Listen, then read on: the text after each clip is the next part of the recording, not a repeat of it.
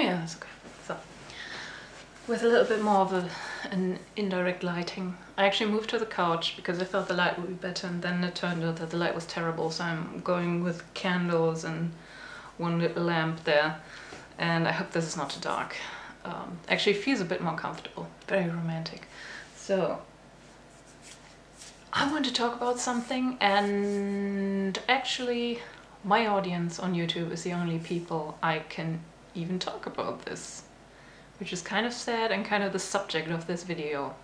So I did a little bit of soul searching, like who am I, where do I want to go, blah blah. I'm actually having a speech presentation, something. I'm talking about historical fashion, like in the 18th century and a little bit before that and a little bit after that. And it was a bit like writing a term paper. And ever since I graduated from university, I've been doing so much reading on fashion because I found out that that's actually the thing that I want to do. That's actually the thing that I am the most fascinated with of all the things that I really like. I really like singing, but I don't want to be a professional singer. I studied German literature, but neither do I want to be an author, nor do I want to go into whatever you do. You study that, like go to a newspaper or something, stay at university forever. Then I studied history of art, but I don't really want to work at an actual museum, at least not if the subject is something I don't care about. You don't just go, I want to be in any museum. That's not the thing I want to do. So, the only thing that I'm actually so crazy about that I keep buying these really expensive books that I can't afford, and coerce my mom to drive 2.5 hours in her car to see an exhibition in a completely different city because it's about clothes and I've always wanted to go there. Yeah, but that was a fun little trip. So that's the point where it's kind of telling you, wow, this is really what you want to do. And so ever since I graduated, I've been buying so many books about fashion and reading so much stuff, and I just kind of, it's like a sponge. I take it all in and I'm like, yes, this is mine now, this is my knowledge. So this is the only field where I'm actually so into it that I don't need a teacher to force me to learn. I don't need an actual career goal. I just go for it. So apparently this is something I want to do. So I'm having this presentation, and I was so glad, and I started writing and typing away, and it just kept flowing out, and got really long. It's like the longest term paper I've ever written. It's probably at least 1 hour of talking really fast, so I probably will have to need to cut that down. And then I'm like, okay, I need somebody to run this by. I need someone to, I don't know, proofread, tell me if something doesn't really get across right, if there's like logical errors in it or something's just complete bullshit. So I asked a friend who apparently was very bored by the task, and I don't think she read more than the first page, to be honest. But then it was 22 pages of very dense writing. So I can understand it, but I wasn't happy about it. Then I ran it by my boyfriend, who was really good about reading it, and actually he helped quite a bit, but he's not the right person to talk to either. I mean, he's interested in this because I'm interested in it, because he's trying to be supportive and kind, and he finds it interesting more than most guys I know would find it interesting, but it's not his field of expertise. He's not that into it, actually. He's not a costume pro or anything of that sort, so I can't really ask this of him all the time. Not really. And then I was like, well, who can I ask? Is there actually anyone who can help me if I have a question about the hem lengths of, I don't know, the 1760s, or what kind of shoe goes with what kind of period dress? I don't know. That's why I keep buying all these books like a crazy person. So also I bought more books, by the way. Very nice viewer of mine a while ago suggested these to me, and I've been meaning to get them ever since then, and I just didn't get around to. I remember she was quite shy, So I'm not going to call her out. But in case she's still watching, I actually bought it. It took me a couple of years, but I listened to good advice. So then I also bought this, How to Read a Dress, which I read in a couple of days. And I don't have much time for reading properly, so this was very, very good. And also it helped me with this mantua dress issue. It's really confusing to me. What's a robe volante? What's a mantua dress? In what decade is a mantua dress this thing, and in what other decade is it this thing? And how does all of this go together and make a robe à la française later? Is so... I'm still not quite through with it, actually. So I will have to find more things, more books. This is going to be so expensive. Seriously, I can buy like 5 books a year. If I'm lucky, and some I get for Christmas, but I actually live below the poverty line, technically speaking, so the fact that I invest so much money in this is just another testament to how crazy I am about the subject. Then I bought...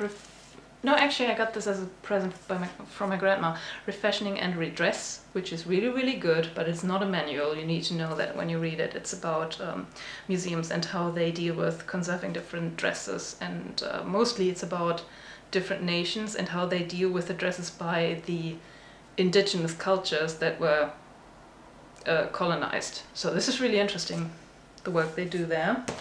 Then I bought 19th Century Fashion in Detail because it was way overdue and it's really good, expectedly. And a book about... This was very hard to find. Louisa of Prussia, who was a very famous fancy dresser, and she had a very particular style, and actually people love her to this day, and this was an exhibition. So this one was sold out very quickly. They aren't printed in large numbers. Also what I did, I pre-ordered the American Duchess book, but it hasn't arrived yet. Also, I must have been a little crazy. I ordered the Dashwood shoes from American Duchess, which is pretty much crazy because this is very expensive with the shipping, and as I said, I'm quite poor. But I had a little money, so I was like, wow, I really like these shoes, I want to have them. So I ordered them, and then I figured out that I will probably have to pay sales tax when they arrive, which is 19% here in Germany. So I have to pay at least 1/5 of the purchase price just to, I don't know, the postman or something, I don't know. And if I need to exchange them because they don't fit, I will have to pay like between 30 and 60 bucks just to send them back and have them exchanged, and then I will have to pay again when they come back into the country. So oh my god, this is so ugh. So cross your fingers for me and just hope that they fit, because otherwise I will have bought very expensive shoes that I will not be able to wear. Actually, I was thinking about buying a second pair of other shoes because they're on sale, and I'm not quite sure yet if that's a good idea. So, enough about that. I was listening to the American Duchess podcast, and I really like listening to that because they actually talk about this stuff, and then I figured, wow, they have so many people to just converse with. That's the thing I'm lacking. You know, I listen to these podcasts and I wish I had people who I can talk to about dress the way they talk to each other and to other people. Because it seems that most of the costume experts live in America and in Britain, and over there it's like this interwoven net. There isn't just some idiot like me who likes to sew, I don't know, Baroque Regency clothes and has like a little blog thing going on, and they post their pictures and they're like playing dress up. Over there it's like they do actual research, they have a huge library, maybe they're interned at some museum, the people from the museum know the people from university who study this stuff in actual academia. I couldn't find a single place in Germany where you can study historical dress that is not training you to be a costume designer for stage. Because that's a completely different thing. That's not what I'm going for here. There's like one person or two people maybe that I even know that do academic research about historical dresses. That's just not a thing here. And over here you can't just intern at some costume museum or at, I don't know, Colonial Williamsburg-esque things. It's just not there, you know? There isn't this infrastructure, there isn't costume college or RuffleCon or whatever, there is nothing like this. In my entire life I've never met one person in real life who was into making and researching historical dresses. That's just not a thing that happens. And I only realized recently, and that made me really sad, because you need someone to exchange ideas with. Maybe someone to tell you, no, this is bullshit, try this. Very, very simple stuff, and I don't have that, and that's really the thing. I'm whining here, I'm very aware of that. So the only thing I have is doing a lot of research and feeling like the only person in the world interested in this. I mean, I went to this museum in Ludwigsburg, and they have a beautiful exhibition, but they don't even have a catalog. They don't do this. They don't do any research, apparently. Like this exhibition looked like it hadn't been changed ever since they set up all the dummies. And there aren't any essays published in any research papers about what they find out curating this thing. Nothing. They just put the clothes there and that's it. And there are many museums actually around the place where I live that are said to have huge collections of historical clothes, and they're never on display, ever. There's even a curator at the Historical Museum here, and she's curator for ceramics and for historical textiles. And I had a talk with her and I was like, oh, this is really interesting, I'm really into the subject. Try to introduce the subject into talking about other stuff. And she deflected it because she actually doesn't really care about the subject herself very much. She was just dumped there and this wasn't her field of expertise, and she doesn't really want to do it. At least that's what I got from the way she reacted. So that's very sad. I would do it, honestly. But yeah, so I can't just go there and be like, hey, can I just look into the collections for a little bit for research purposes? They don't do that. They don't let you in there. It's okay if the collections are molding in a cellar, but God beware, somebody with an actual research interest wants to touch them or just look at them. This could be disastrous. It's so weird. So yeah, there isn't this thing where the museums follow the bloggers on Twitter, and there isn't this thing where there's this huge community where everybody gets together and everybody knows each other from different events, and there are no events, there's nothing. There's two things you can do. You can join the LARPers, or you can become a cosplayer. That's the two things. And nothing against either of these genres or these people, but the ones I've met were a bit difficult. Aside from the fact I have a passing interest in medieval clothing and in cosplay. But both of those groups are very selective in who they let join. If you're not the real type to be LARPing, apparently you don't get to play with them. And cosplayers can be even worse. I found that all these Japanophiles can be very elitist, which matches with the country they like. But if you're not a fan of A, B and C, then you're not in the club. You have to, all the interests have to align. You have to like the same music, and you have to like only that music, and you have to like the same anime, and you have to like the same books if you read books at all. And if all these interests aren't exactly the same as all the other people's, then you're not in the club. And that's it. They're really kind of intense that way. And so this is not a veritable option for me, really. Also, I'm very bad at making the right friends. It's like, I'm not friends with any, like actual friends with any YouTubers who do costuming. I'm not the person who like cozies up to the cool kids and that kind of stuff. That was my fault ever since middle school. Like, I'm not invited to the right parties because I didn't basically hit on the right people. And I didn't sniff out the popular kids ahead of time, so no, I'm not in the cool gang, so no, I don't get any of the advantages. Yay. That's a bit sad sometimes. Yeah, but I'm really missing this. I didn't know I was missing it because I didn't have it, but now I realized it. I'm like, wow, I need some kind of community. Maybe someone who speaks German, who can error read my freaking essays. Something like this. Because the only people I can actually talk to about sewing, that's you guys. And I really like the comment system on YouTube. It's okay when you have very nice viewers. But even there's sometimes this very annoying. I mean, there's trolls, and then there's the people who are just unquestioningly supportive of what you do. And it's really nice when somebody makes a compliment, but you don't know what to reply to that. I mean, I could write thank you underneath pretty much every comment of the nice people that watch me that I get. It's just like, oh, I love your videos so much. And then you go, thank you.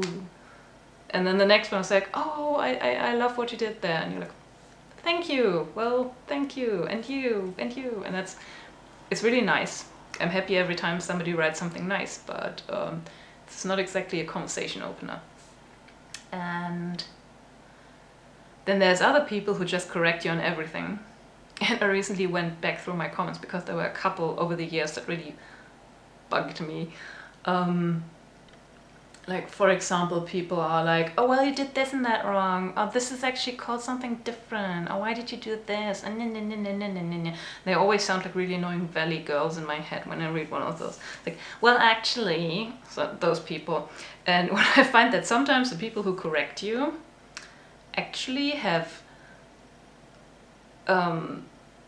fewer information about the subject than you do. Some people tell you all these little truisms, like how it's totally okay to put a 13-year-old girl into a corset so that she develops proper curves. And that's just how they do it in the South.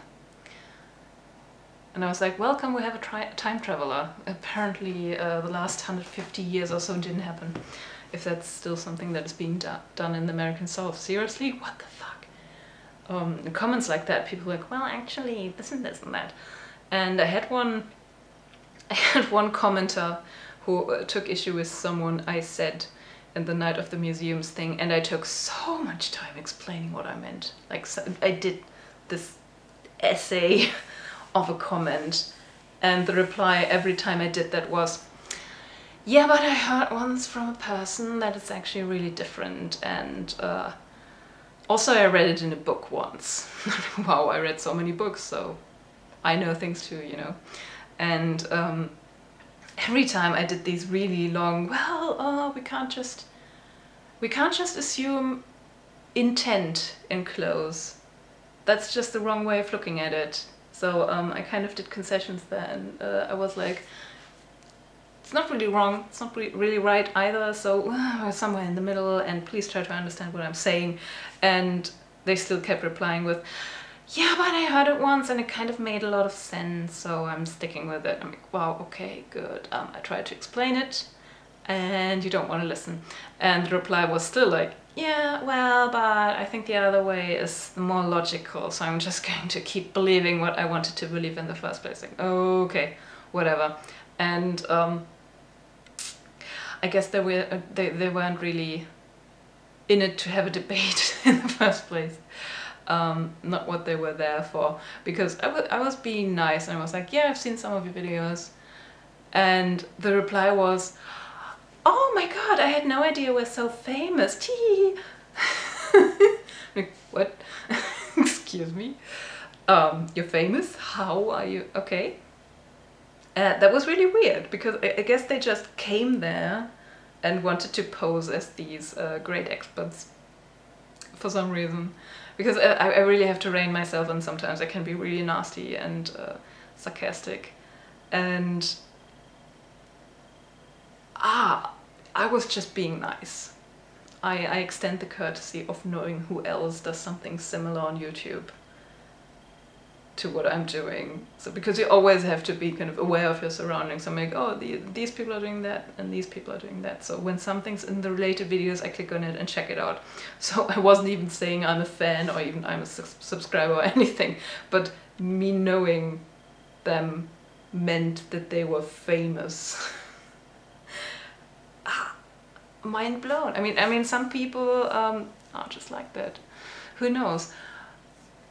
But again, that kind of makes me sad, because sometimes I have very, very good conversations in the comments, and most of the times I don't. So that's not enough, really. I need to get myself some costuming friends or something. So if you want to talk about costuming details, I'm very result-oriented, actually.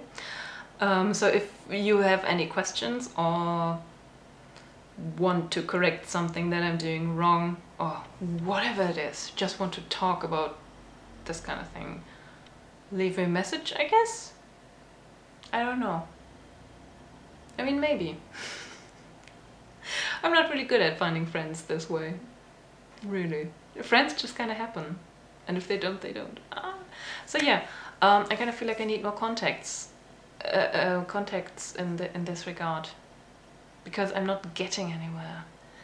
Apparently, where I live, I'm the only person doing this. I'm considered the expert at doing this by people that I interact with, which is crazy because I feel like I'm such a noob. I have no idea. There's so many things I do wrong, and everyone's like, oh my god, it's amazing. Well, that's because you haven't seen how people actually do it overseas. They've got a scene, you know. I don't have a scene. I'm by myself. And that is very sad. So, if anybody wants to talk costuming details, I'm always open for constructive criticism and interesting comments and stuff like this. And I love it when people comment nice things. It's very flattering and it makes me feel good, but it's not useful. That sounds way too harsh. I still love it when people say, oh, this is so helpful, thanks for making this. So I like that. But don't hold back on the criticism or the questions or anything like this, because I need more feedback. Yeah, that's it. I hope I didn't say too many stupid things. Anyway.